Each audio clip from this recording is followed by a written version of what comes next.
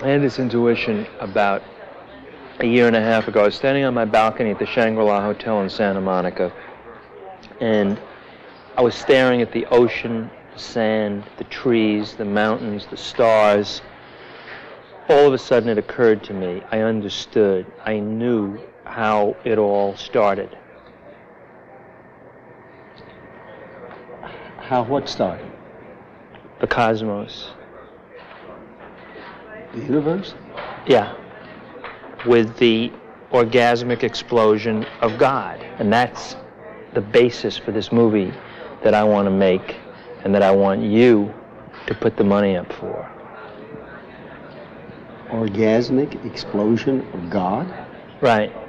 My colleagues in astronomy have named an asteroid after me. I am number, out in space, 2844 Hess, halfway between Mars and Jupiter. I want to be a pediatric doctor, and I want to serve in an underdeveloped area anywhere in the world. If I couldn't play sports, I would read books and play with my computer. What films have you made? Flashdance, Beverly Hills Cop, the first one, Top Gun, the only one, and Beverly Hills Cop 2. How much is this movie going to cost? Very little. Very little, but in dollars and cents, how much is very little? It's I mean, less than anything else is costing, and what you're getting is a movie. Wait a minute. I like any kind of crazy technical writing about things blowing up, all that stuff. Writing about it or the Yeah, I love the writing action? about it. What do you want to be when you grow up? A scientist or artist. Well, I had really nothing in life before I started painting. I did a couple armed robberies in my life, and I paid for them. I did what I had to do. Did you ever go to jail? Yeah, How many times? a few times. Did you kill? Did I what? Let me see the script. Send me the script. There is no script. No script? No. I'm a writer. What have you written? Well, I've written books, plays, essays, screenplays, a great deal of pretentious rubbish for the most part, some of which was pretty good.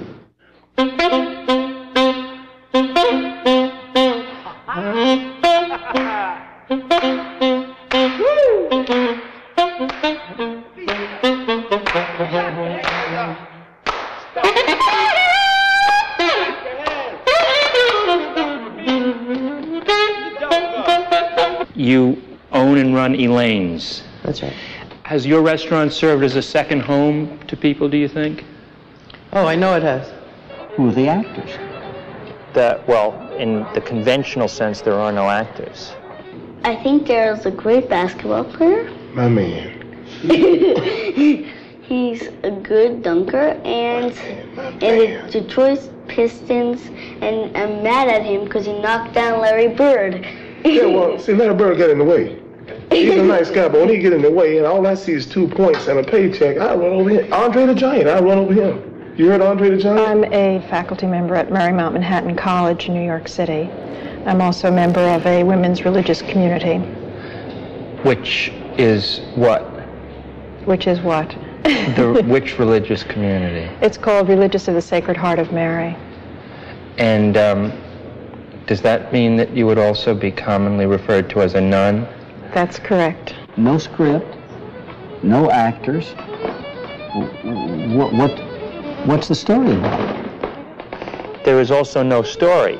It's really a movie about the people who are in it, about creation and disintegration, God, life, love, sex, crime, madness, death, everything. Wait a minute. We were taken, the Jews of my town, as all the Jews in Hungary were taken to Auschwitz or to other death camps. I was the light heavyweight champion of the world boxing. I was the author of a book on the life of Muhammad Ali called sting like a bee? Posing nude was not something that I had planned to do in my life. It was something I just fell into because I was very young and I was in one situation trying to get into another. I feel fortunate that I'm someone who can say, I'm a wife and mother first.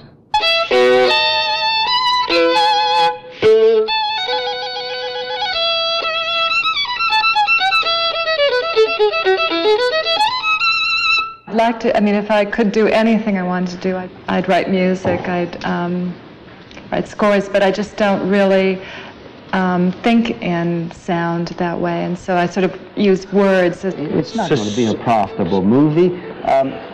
What's in it for me?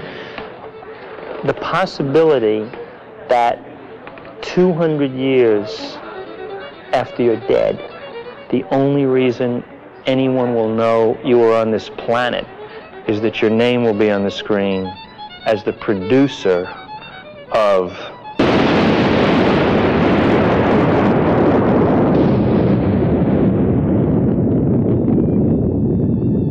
Imagination is the start. A wish, a wanting to know. I remember that in my own experience. When my father took me out in the backyard and showed me the Milky Way, that kindled an interest to know more, to learn more, to find out, what is this that I see? What am I looking at? And how long has it been there? How did it get started? Why is it here? You're asking me? Yeah.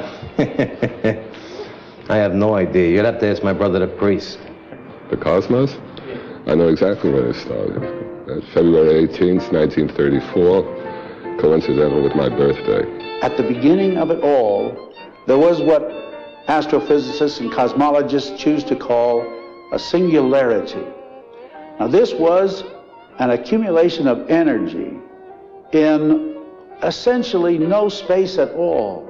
There must have been always something, some, the cosmic soup or whatever they described, that some little spark happened to ignite and made some other stuff. But I mean, I could easily be persuaded that that's more irrational than thinking that something just happened out of nothing. Can you imagine nothing? Because I can't imagine infinity, nor can I imagine nothing. The beginnings in my own life were always beginnings of love, and I hope that that's somehow what happened when this cosmos came into being.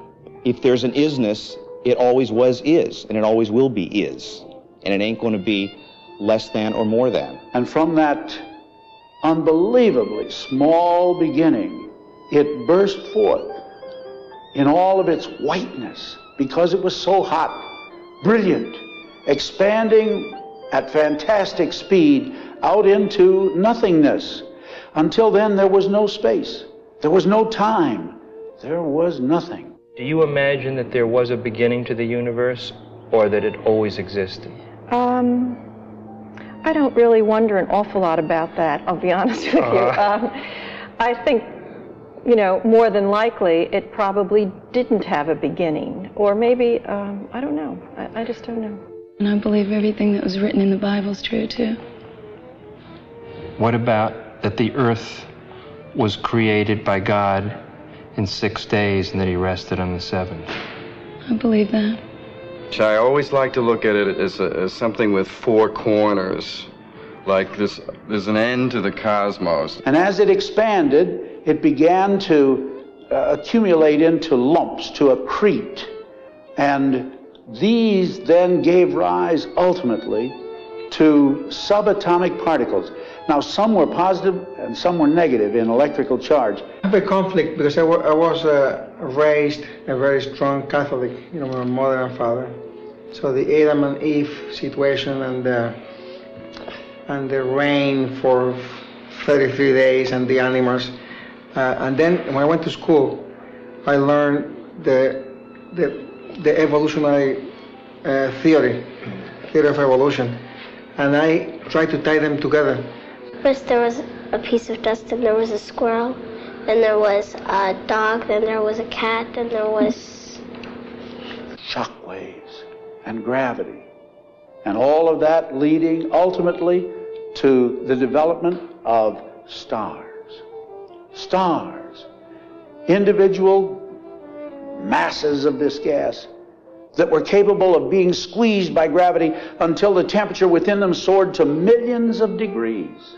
I think there was a Big Bang, then galaxies were created, then birth of the stars, and then the Earth was created, and then gravity took over once again, squeezed that star one more time, squeezed it hot, squeezed it small, squeezed it so that it became unstable, blew itself apart in one catastrophic explosion. Cosmic explosion, God. What do you think about orgasm? I'd say 50% of the New Yorkers who ride the subway every day have it just from the back and forth movement.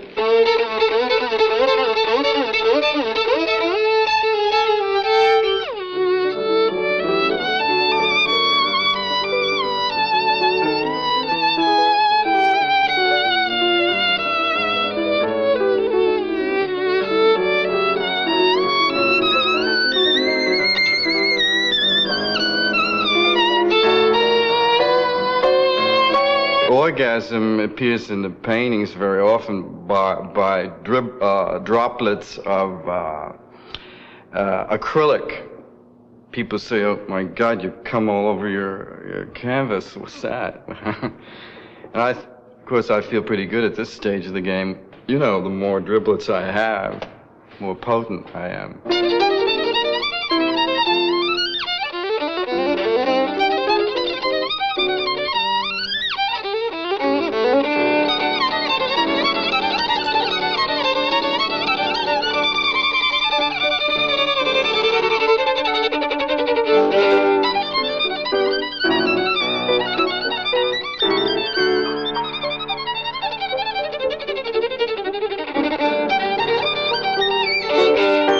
The mind of man has to find some satisfaction for everything that it sees and realizes and achieves. It was at one time an important concept that anything that was made from the earth fell back to the earth if you let it drop. And people said it's the nature of it to do that. Things of the earth to return to the earth. And when there were downpours of rain and all the water gathered together in streams and rivulets and into rivers, it eventually worked its way to the sea. And people said, well, it's the nature of liquid to return to the sea. One time in Puerto Rico, when I was about 11, there was a lot of rain, and young boys and girls used to go to the river to see animals come by, you know, swimming because of the river. And I jumped to save a kid. And when I was getting into the kid, I was going down, and I thought I was going to die. And I began to pray. And in about, I don't know, 20 seconds or 30 seconds, when I opened my eyes, I was like half a mile from the place I was, and I was saved. And from then on, I believed that there was something mysterious. And then Newton said, aha, the reason that falls, that's gravity. And everybody said, well, Isaac Newton is a very bright man. And if he says it's gravity, it must be gravity. And so they quit saying nature, and they started saying gravity. But you know, I have a suspicion that the word gravity, to most people, doesn't mean any more than nature did to people years ago. You don't believe that the universe is just matter, particles, chemicals, elements in time and in space, with no purpose, no design, other than scientific laws? No. You believe there is something conscious there? Yeah, something conscious, yeah. Do you believe in God? You gotta ask me that? Where is this higher being? Somewhere out there, man. He's in heaven, and it's up there somewhere, beyond the universe and the stars. Where is he? He's in my heart. You know, I mean, I'm not saying God's wearing a Stetson hat in Dallas, Texas this afternoon, but wherever there's life, there's God. Where there's electricity, there's God, I would think. Something else is happening other than just what's going on in this room, what's going on, you know, in life, in quotes. If not, it's the cruelest joke ever perpetrated on you know, civilization. You don't know that there really is a God. I have not seen him, but I believe. I've seen him too many times to believe in him. The last time was in Baltimore in a hotel. He was in the lobby. arguing about the size of his room. Do you believe in God? Yeah, actually, yes. Where is he? Who is he? What is he?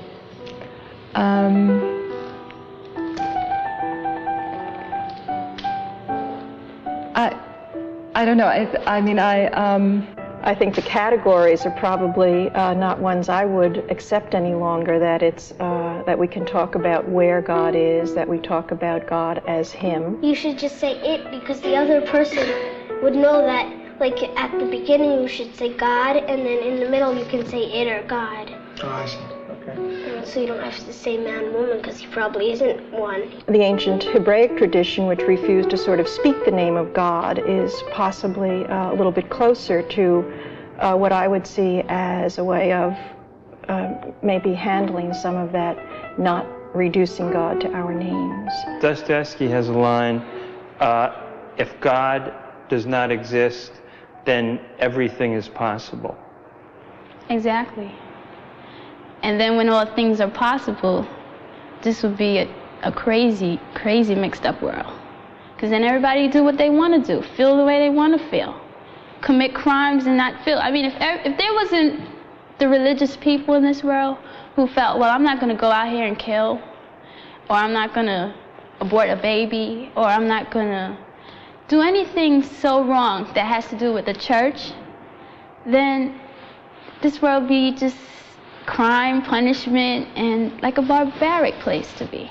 The way you keep people in line is to scare the shit out of them and tell them the only way they're going to escape this fucking fear is by believing in something that you know all about. I would never be here if there wasn't something bigger than us all.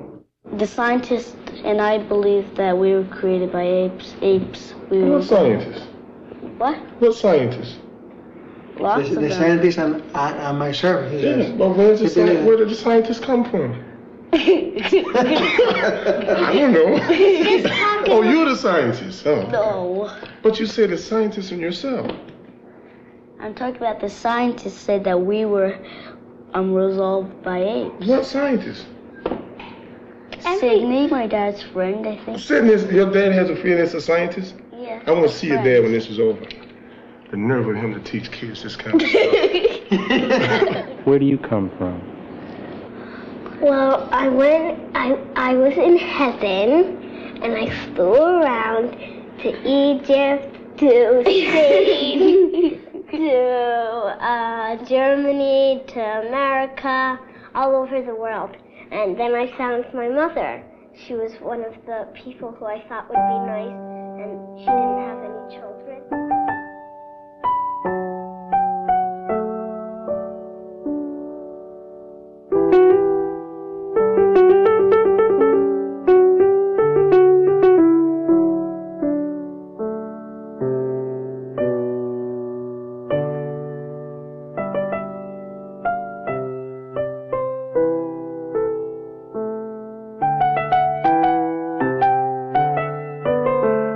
Maybe my idea of the Big Bang as the orgasmic explosion of God spreading out endlessly in time and space isn't any crazier than anybody else's idea of creation.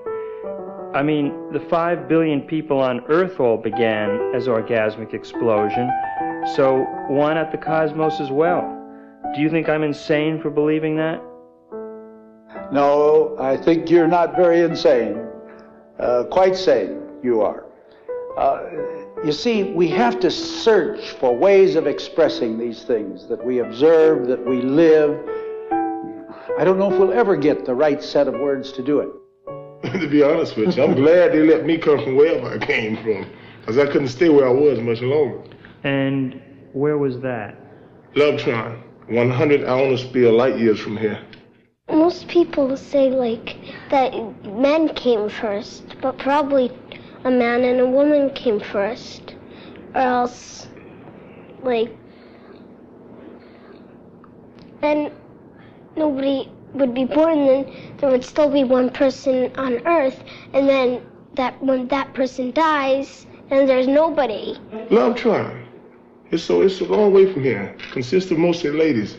But they have to have one king to run the planet, so I take me and a few of my brothers over there and we tighten things up over there.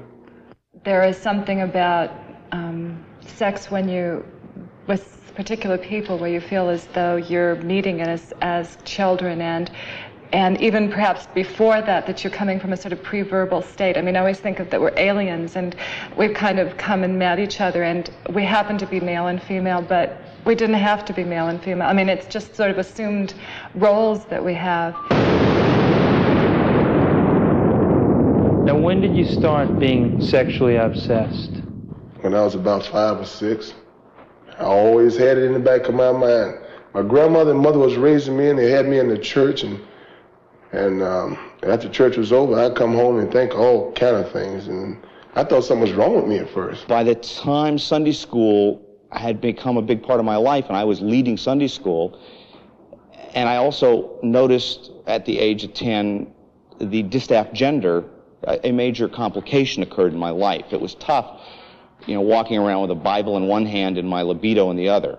I had a lot of freedom to go to different places, meet different people, spend the night here, spend the night there, and my mother and my whole family had confidence in me that I was always doing the right things. I never did anything to let them believe otherwise. So I did have sex very young for me, I think it was, which was the age of 11. Fell in love with a little girl in the neighborhood about 3 months after I got married. It's really hard for me to explain. I just went downhill from there. It was an eventual divorce, and that's why my kids and me are not that close. And I wish I could have changed that somewhere along the line. A lot of people say to me, oh, you must hate men because of your father. He left you at such a young age and everything. I don't think I hate men. I think that I don't trust men. I think there's that's very visible in my mind. I don't trust men. Sexually, I love men. I try every move. I cook dinner. I go to movies. I hold hands. I walk through parks. I go by satin sheets. I write poetry. I lay in the bed. I tell lies. I do whatever I got to do to get the job done. Like most men do, but they say, oh no, honey, I didn't lie to you. I lied. Our pastor on a prayer meeting night had gotten me in the corner of this cold, dank basement. And he'd become aware that I'd been looking at the ladies in church. Not the girls, but the ladies. I guess I wanted the mothers. I don't know where I was coming from. There was a hierarchy. I mean, everybody had his or her sweetheart. And in fact, yes, there was a shed somewhere in the camp, and we knew about it. And I do remember, in fact, that I was so hungry, as were the other girls, that we loitered around. And I was a young girl, and I was a virgin when I went into Auschwitz.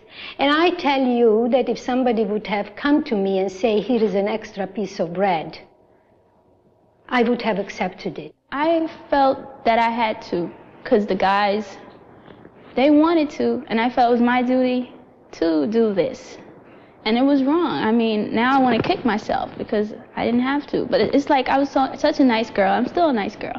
And I would give because I know this person will feel good by it and enjoy it, even if I'm not going to enjoy it. That's how nice I am. There was a particular girl named Charlene Turner who was a friend of mine, and he made a comment about I was, you know, apparently lusting after Charlene Turner. Remind you, I was 10 years old.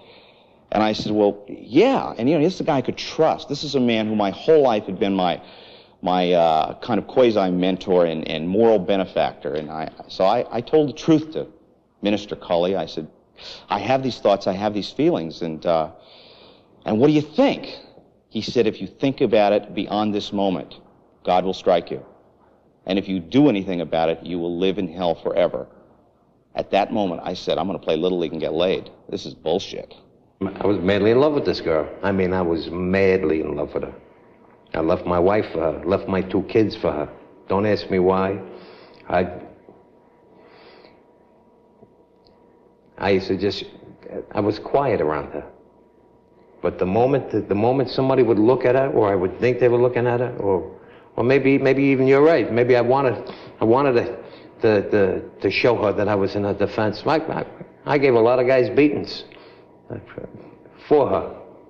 I felt that in order for me to be champion of the world, I had to be an objective, impersonal, distant human beings. I have to detach myself of any emotion. You know, like when you meet a lady and she says, well, would you like to make love? Well, the first thing I'd like to do is fuck, not make love. I feel good making love to men, not screwing men. I don't want to come home and the wife meet me at the door with a drink. Here. And my suit can be all over the house. When I come in the house, I'm horny as fuck. I'm ready to get busy.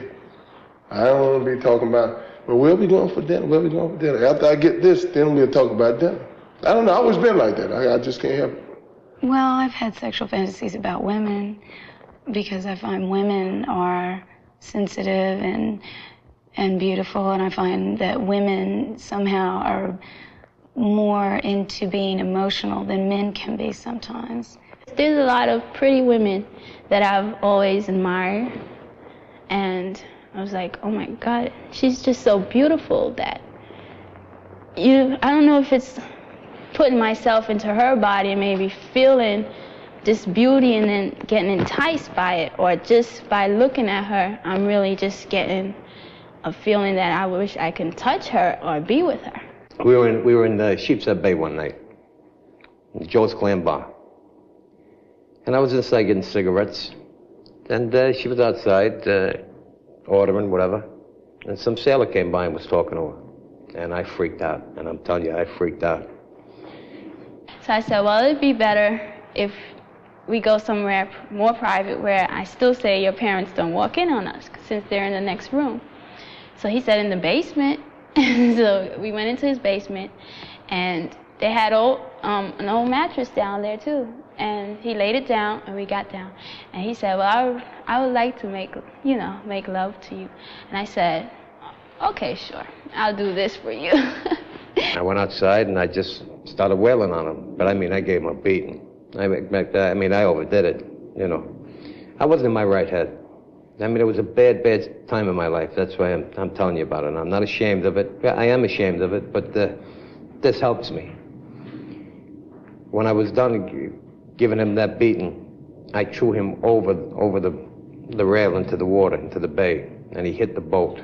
There was a fishing boat there. He hit the boat, and I don't even know to this day what happened to this guy. I just took him and I ran, got in the cab and disappeared. Was your girlfriend with you? Yeah. Yeah. What'd she say? She was hugging me and kissing me. Is that crazy? I was on the bottom, he was on top, and I was trying to direct him to where to put his dick in. And he just started saying, ow, ow. It started to hurt him.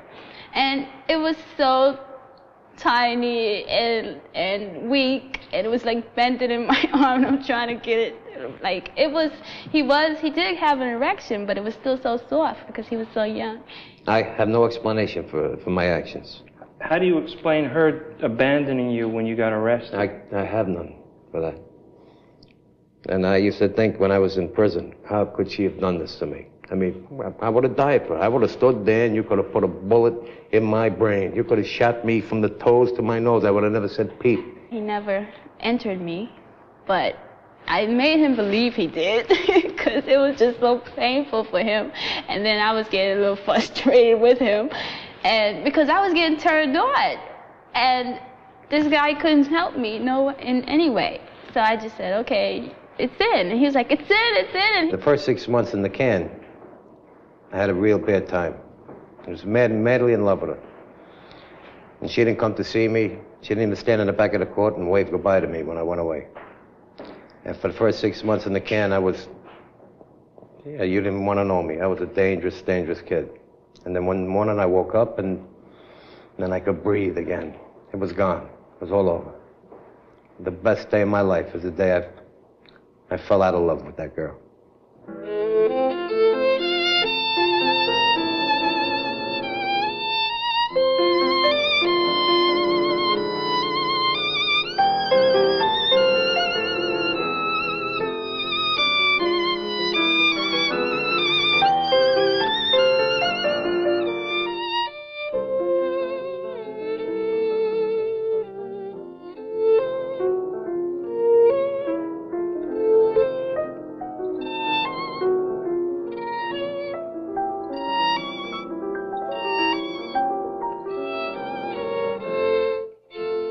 You have lived a life of celibacy, is that not true? Yes. Mhm. And has that been a struggle or just a given?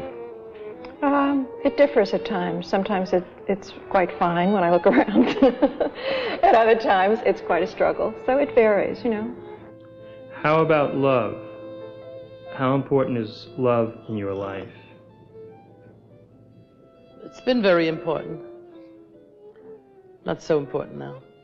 I think it's a much abused term and a word freighted with much too much responsibility. But insofar as one can have affection, friendship, yeah, those are things I believe in. It was love and sex that enabled my husband and I to create the beautiful children that we have. Love is not something I understand. Love is something that in my experience has always seemed distant and fleeting, and that kind of gossamer-like goal that a lot of people are intently pursuing. So I've never pursued it. My position has always been, if it occurs, great, give me some of that. Do you think it's possible to fall in love with one person, be faithful, and remain that way permanently? Oh, sure. Is that some kind of ideal in your mind? Do you think that's a right way to live? Well, it's nice if it happened. I think it's possible. I think that there are probably extreme forms of emotionality where people get involved with one another and commit for a lifetime and live by it. And I think they're probably purer people than I am. I don't think I'm clean enough to do that. Well, it's happened a couple of times, but I don't know when it's going to happen forever. Yeah. You know, I'm not saying I'm looking forward to that. I'm not saying, I don't know if a lady can put up with me forever. Well, it seems ridiculous on the one hand to say, well, forever. You know what I mean? Hey, listen, I don't want to know nobody forever. You know what I mean?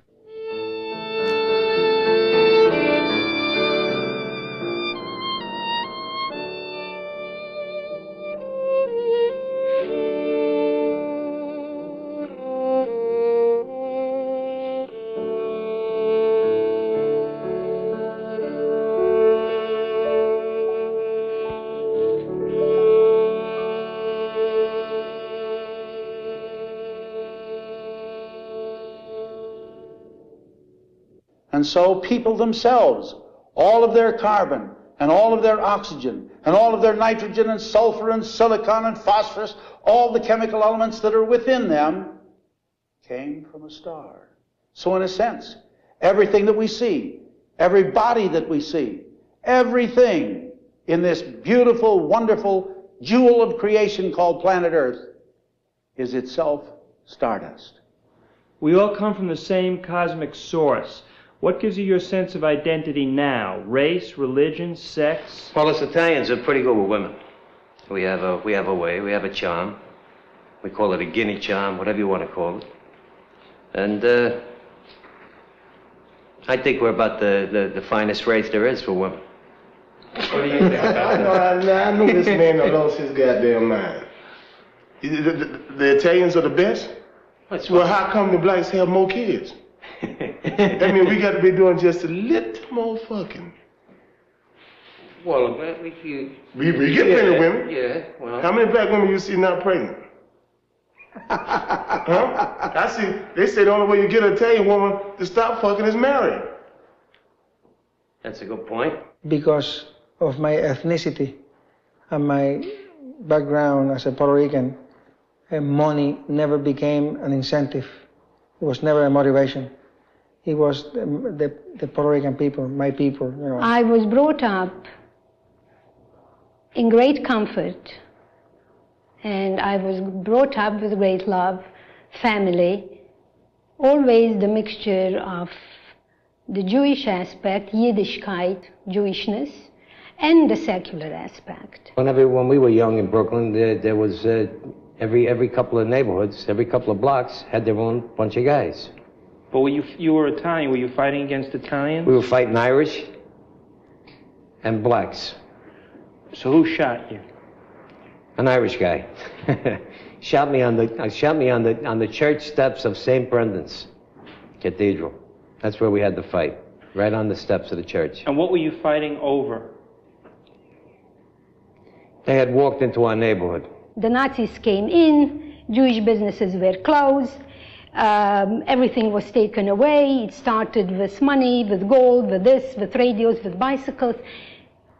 Next thing was they took the Jews and put them in the ghettos. I mean, this went 1, 2, 3. A lot of black students who come into Columbia and they change. And they act the same way as the white students would act. And they just blend right in, so there's no conflict. But no, not me. I'm there, big, black.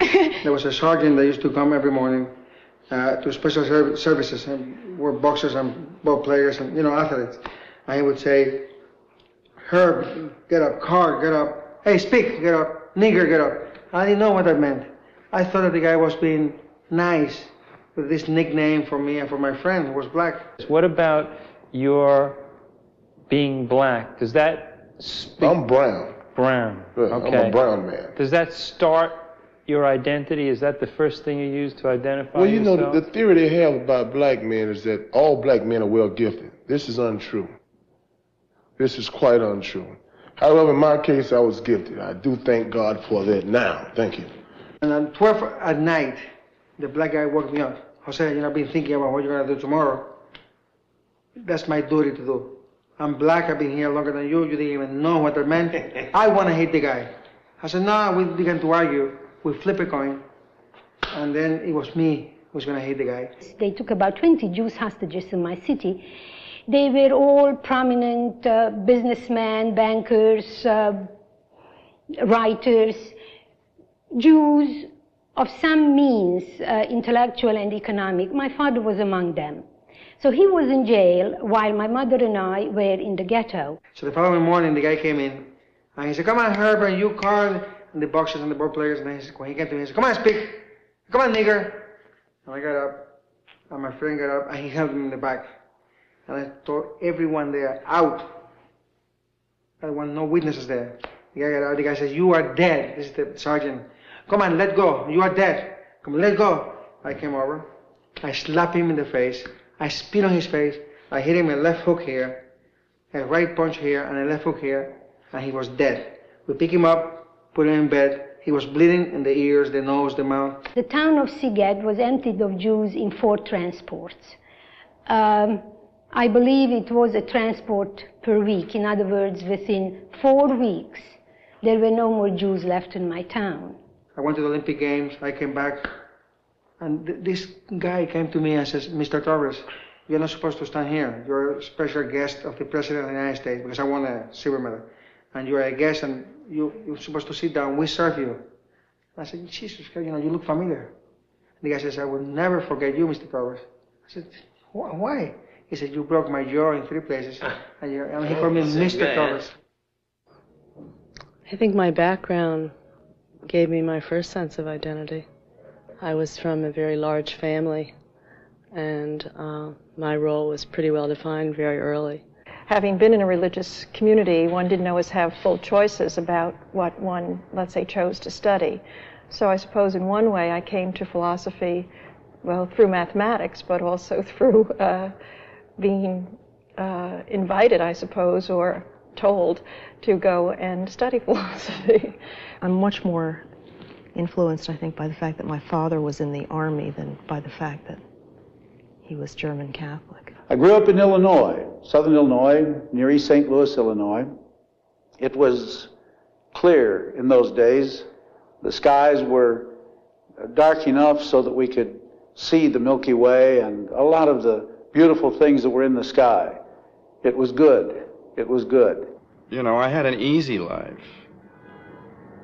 I never had to work or do anything. And then as I grew older, the shit hit the fan, so to speak, when I got into my 30s, and I realized that I had to come out of this bag of nothingness.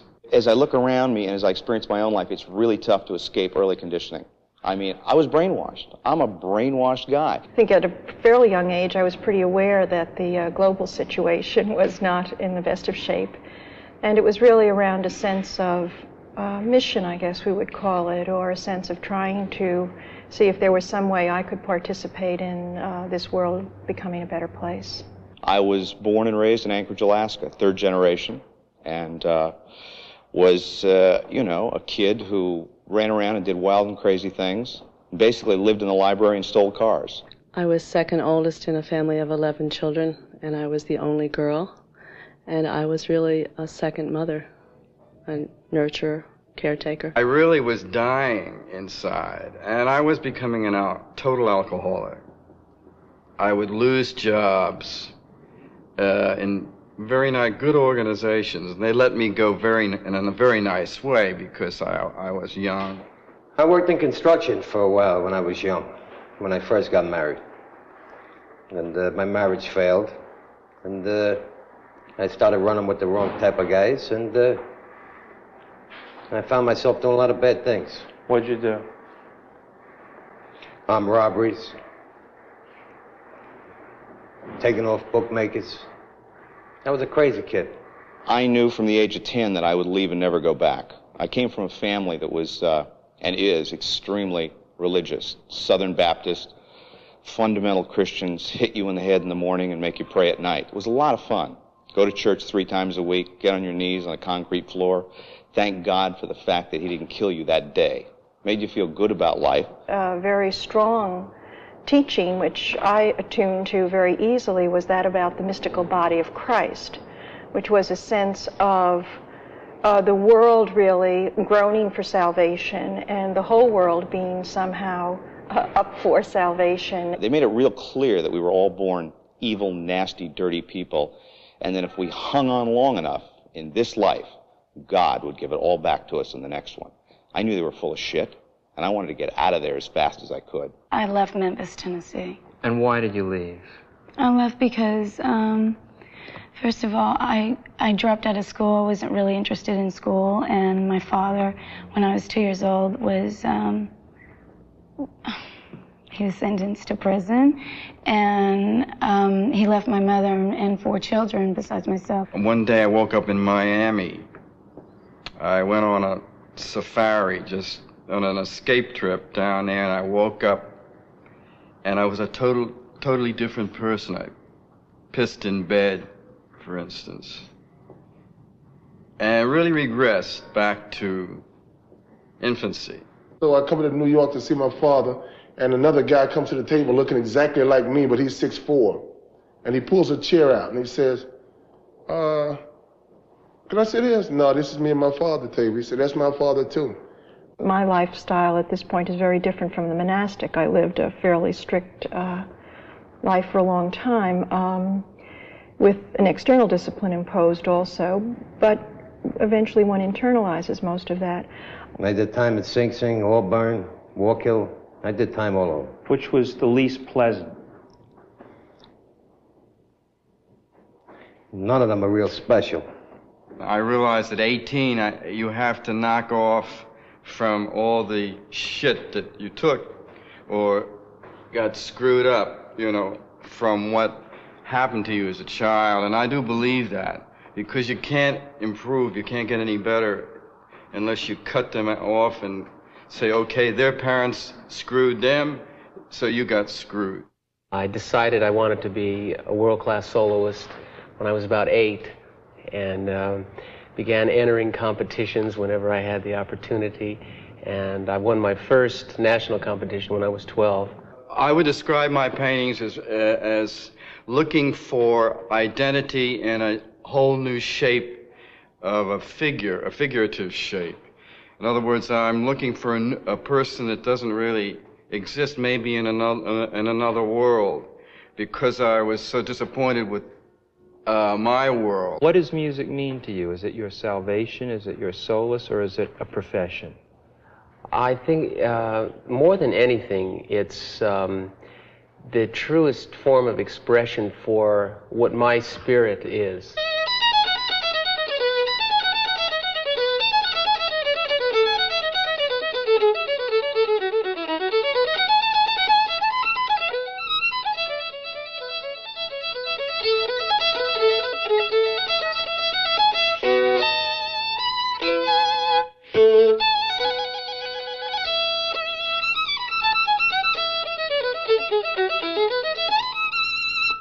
I'm trying to get at who people are, who they really are. People walk around assuming they exist, and I think that that's only a partially provable assumption. I think that the self people present is very tenuous. My full name? Gennaro Anthony Sirico, Jr. And people call you? I'm stuck with the name Junior. You don't like it? I'm 45 years old. Would you like it? Yeah, I'm 6 feet 11 inches of steel and sex appeal, and I try to live up to that. Helplessness set in the first minute. The doors of the cattle cars were swung open, but we didn't know it. We just didn't know it. We were still human beings, civilized. We still had our dignity. We were still embarrassed if somebody had to urinate because we were standing in celapel, that means roll calls, and we were not permitted to move for hours.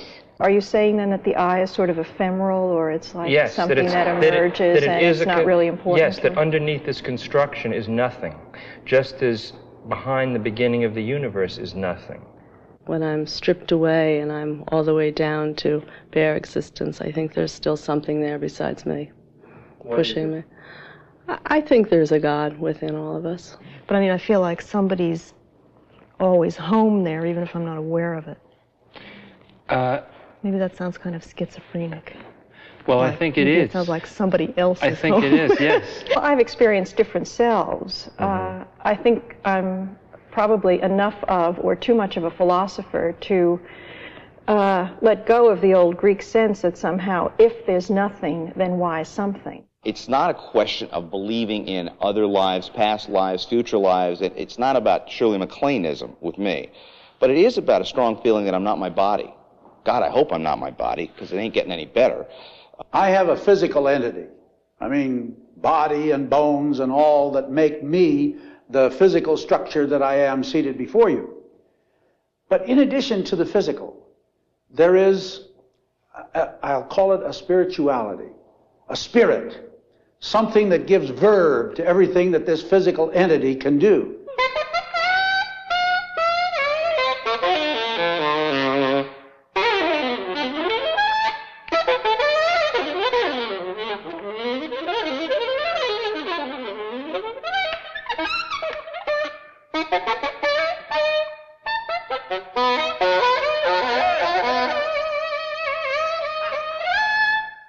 Why is it that some people are thrilled by certain sounds and others are bored or it makes them uncomfortable even?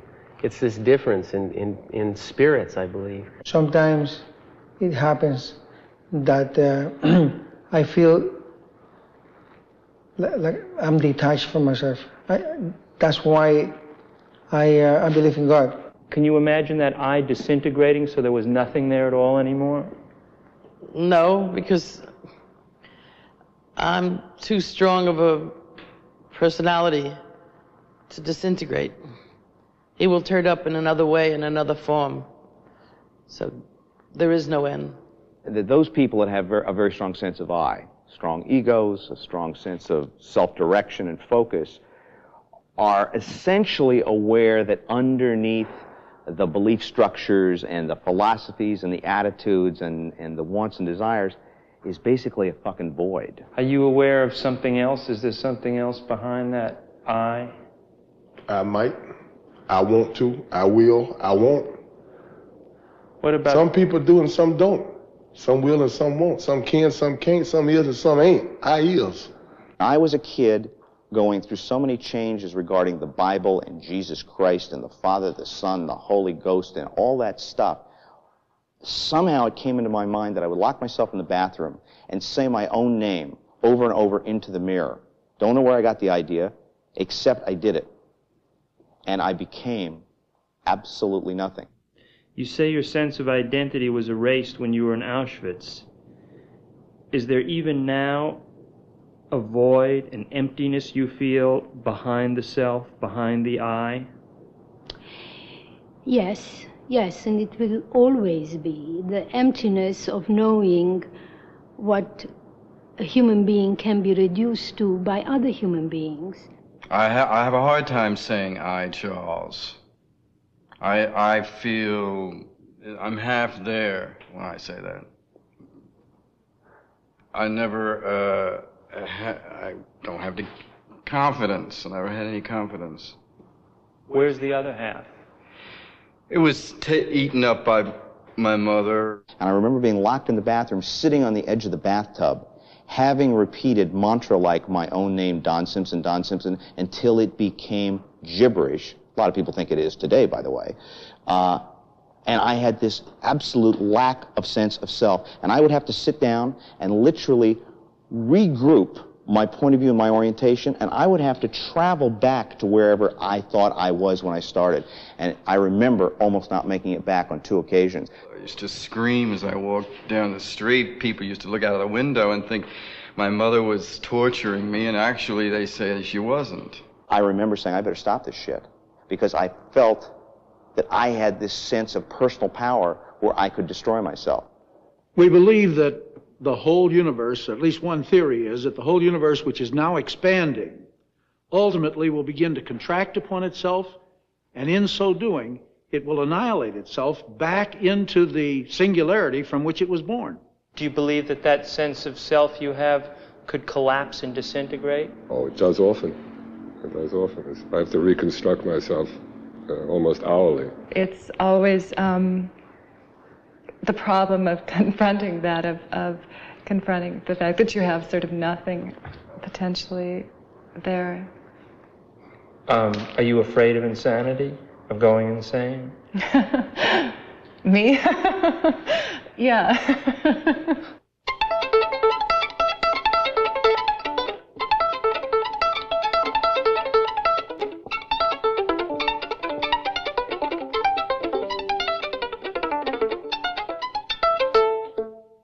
The women were lined up 5 in a row, and it was dark. And today I know, of course, the same thing happened with the men on at another part of the square.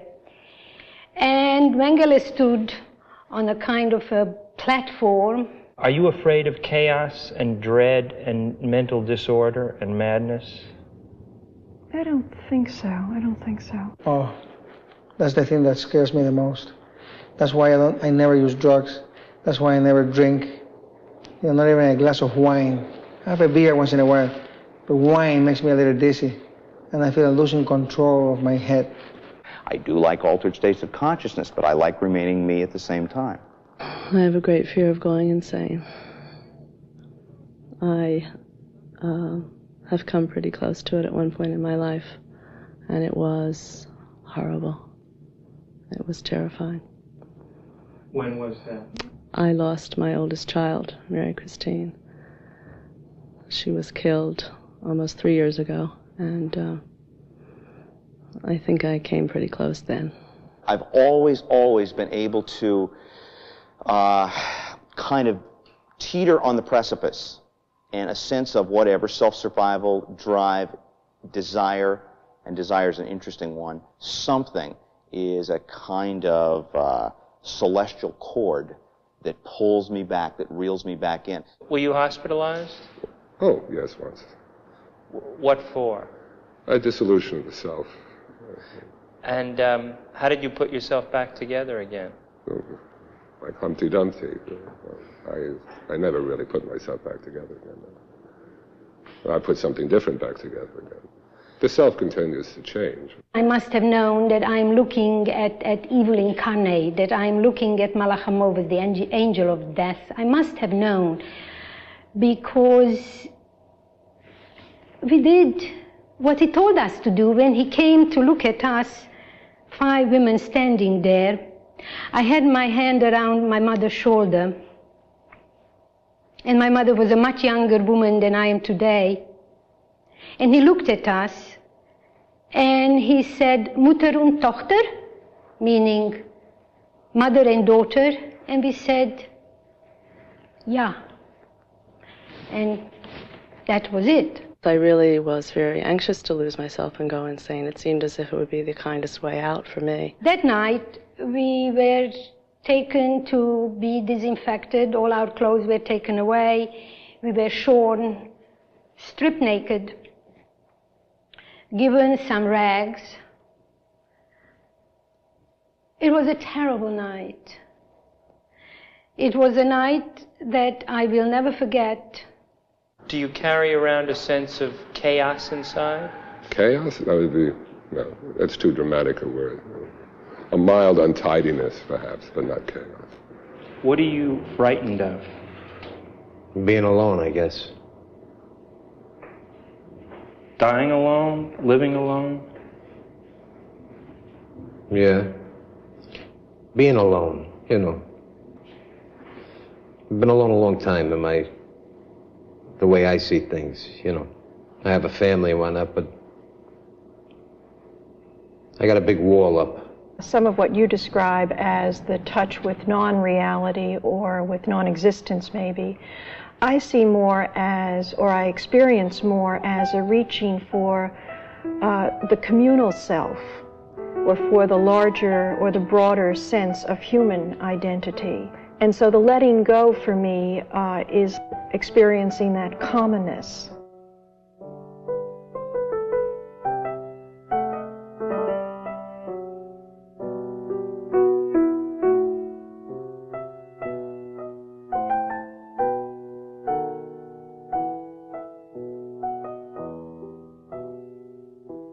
I don't know why the tattoo made such a terrible, terrible impression on me, where I sensed, without really knowing, that that I am beyond the pale of humanity, that I am somewhere where no human being can be. I felt that I was stripped, and I was stripped of my identity. I was not Barbara Fishman or Baba Fishman, as my name was at that time. I was a cipher, I was a number. I would be more nervous about being debilitated physically rather than mentally. I took my tin cup and put it behind me, because there was the kettle, there was the SS with the ladle, and he lifted the soup in the ladle, and chunks of meat dropped back into the kettle. And I remember it, as the soup splashed back, it splashed on my face, and I had the urge to lick my lips, because I could see it was a thick soup. It had chunks of meat and bits of potato, and my hand was with the tin cup behind my back, and I shook my head.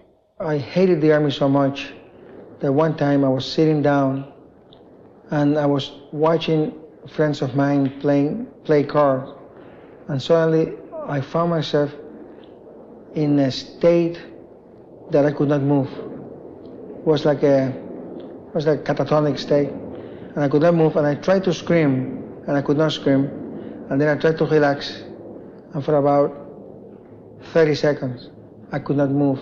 I think of that moment, and I know that there must have been some spark, something higher than I was able to get in touch with, that made me refuse the most essential thing to my living. And that was apparently not food, but the need to say no to the defiler. The only time when I become absolutely frustrated and I have no control over any emotion is when someone dies. Sweetheart, we can't worry about that. That is something that happens and then goodbye. It's over and out. Did you ever kill anybody? No. Why not? Why didn't I kill anybody? Yeah. That's a funny question. Well, how can I answer that? Truthfully. No, I didn't kill nobody. I would kill someone with absolutely no compunction if they transgressed me.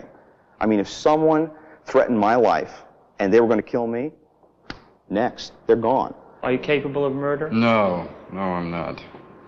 I think I'm the type that could be murdered. I'm just the opposite. Do you have murder and rage in your soul? In astonishing quantities. I think if I had to defend one of my children or someone else I loved, my husband, I would probably be able to kill. I mean, I have seen people killed. And I've seen them killed in the act of self-defense, not by me, by somebody else. It was justified, and you know what? That's showbiz. Is it ever morally justifiable to kill? I think not. Even in self-defense? Mm-hmm.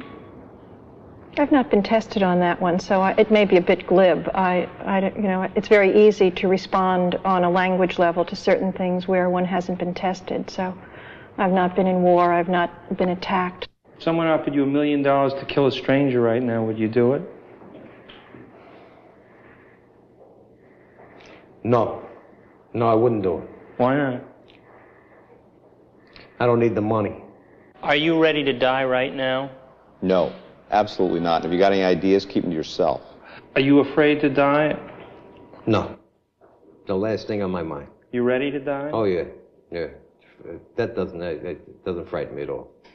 Are you eager to die? I used to be. I lived a life. Well, I think that I am a hypochondriac. And that came from my life as a boxer.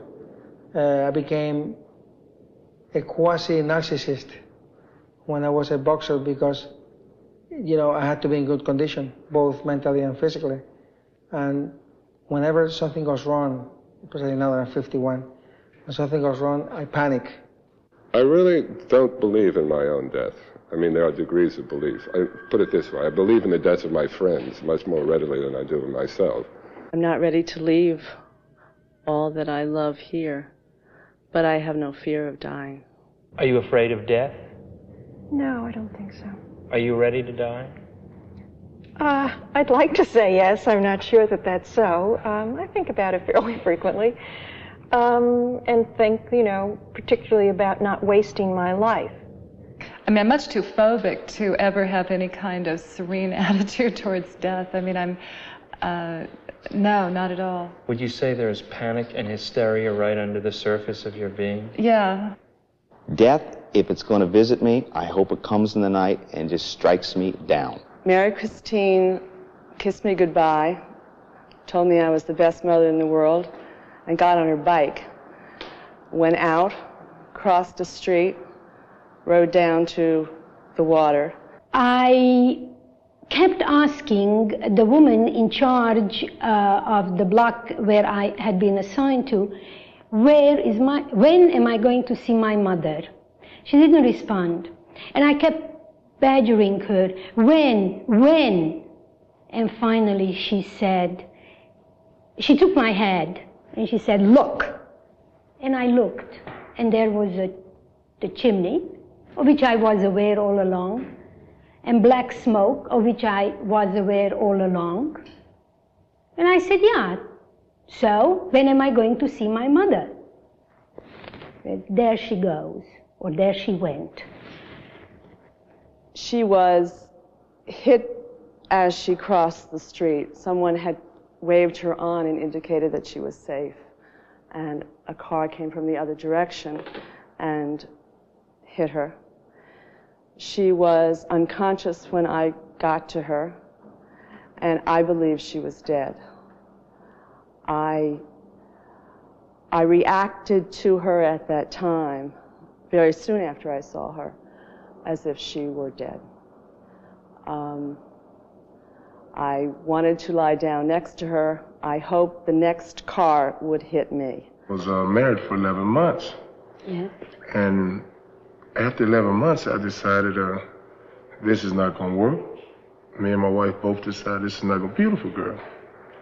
And I get moved all the way out to Utah. And they call me one night and they say, Mr. Dawkins, your wife just committed suicide. And I'm like, hey, you know, this is a dirty trick to play on somebody. And somebody else called me from the news station. So at that point, I'm like totally confused. Yeah.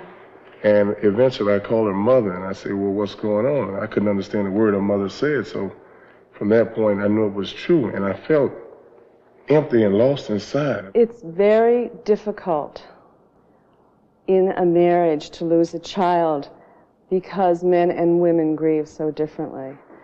And my dear husband waited to make sure that I was going to survive before he grieved in his own way.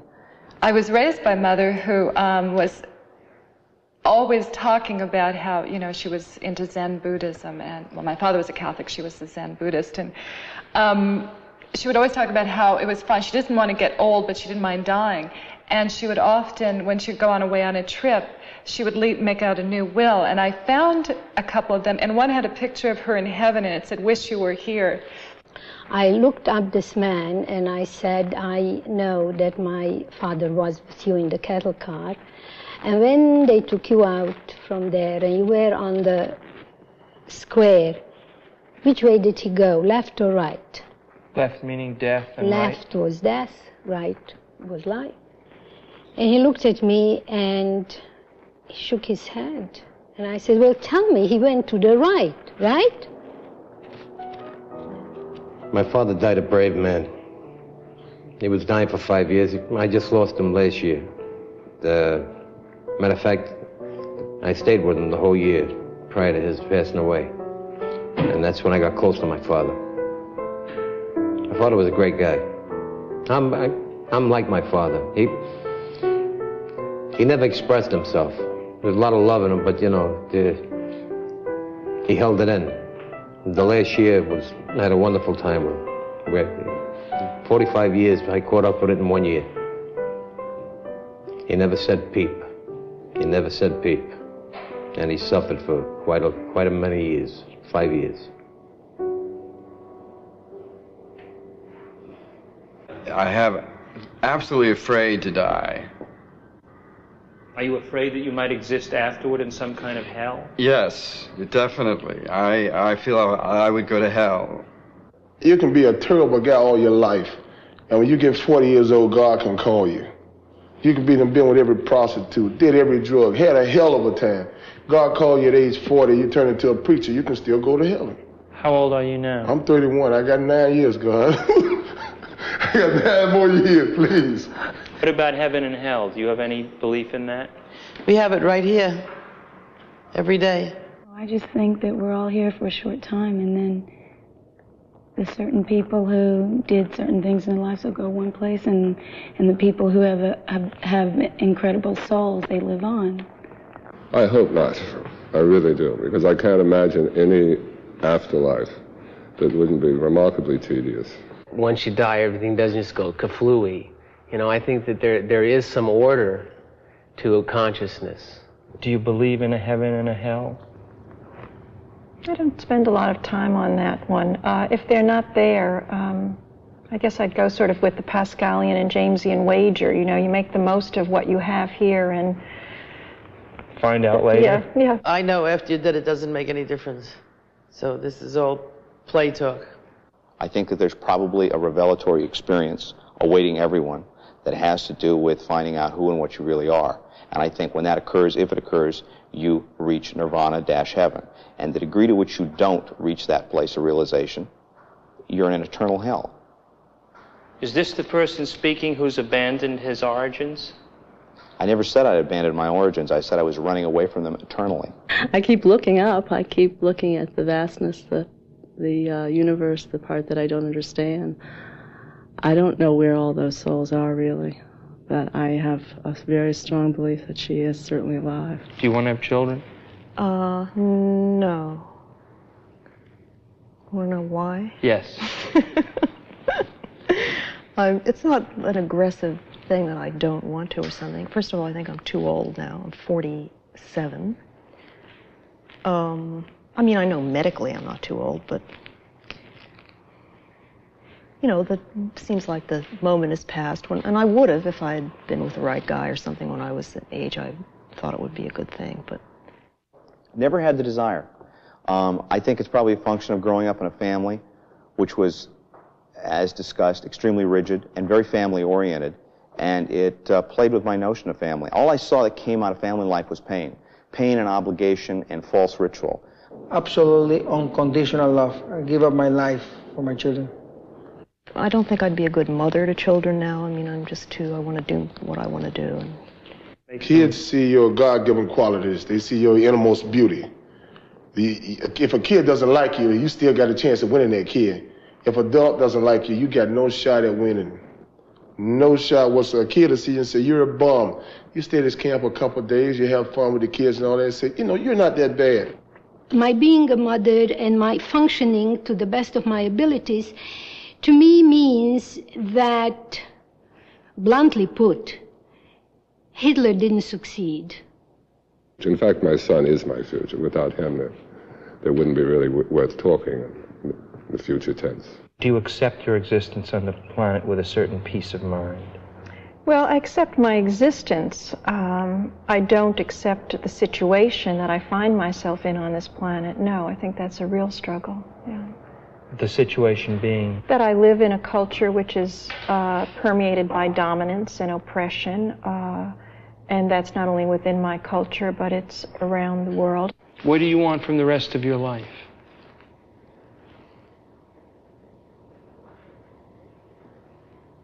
Well, I often thought that I would buy me a yacht, put 3 or 4 girls on it, and just cruise around the world and just party.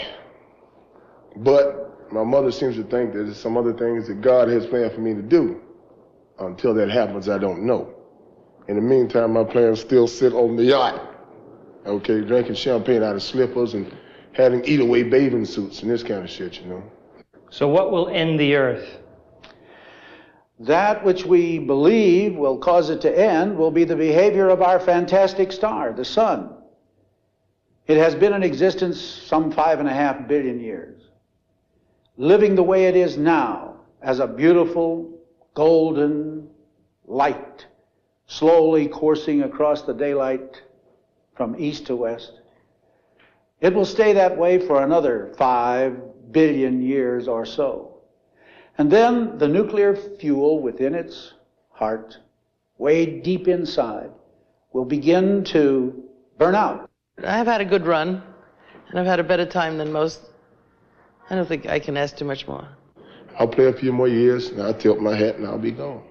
When you're gone, nobody remembers you now. Wilt Chamberlain, the greatest player to ever play, what do they say? You remember Wilt? Wilt who?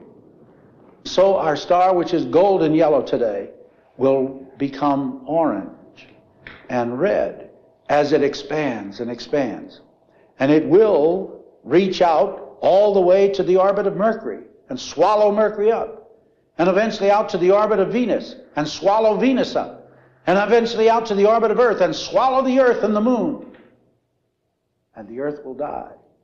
Can you envision an end of the universe where there's nothing again? Never, never. I think it will change. I don't think it will disappear entirely. I think it'll go on forever. It will end around the turn of the century with my demise. At the end, there will be nothing.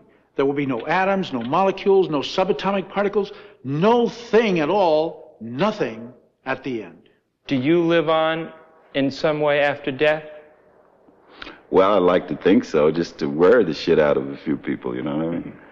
No story. Right. No right, script. Right. Right. No actors. Right. The big madness, Right. death. Right. Sex. Yeah. The beginning, the end of the world. Right. Who's going to pay money to come to see this?